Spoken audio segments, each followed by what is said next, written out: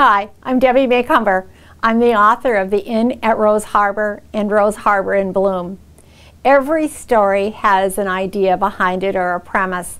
And this story is about Jo Marie Rose, who is a young widow. Her husband was killed in Afghanistan.